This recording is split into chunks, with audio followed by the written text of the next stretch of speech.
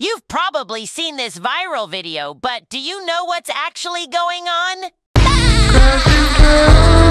Here, the smoke is temporarily stagnated. This is because when the truck goes past fast, it creates turbulence that temporarily traps the smoke, making it appear to stay still.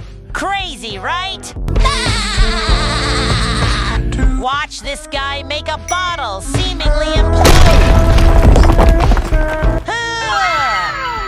This happened because the flame heated the air inside the bottle, increasing the pressure, and when trapped with his hand, the air cooled, creating a pressure difference that caused the bottle to crumple.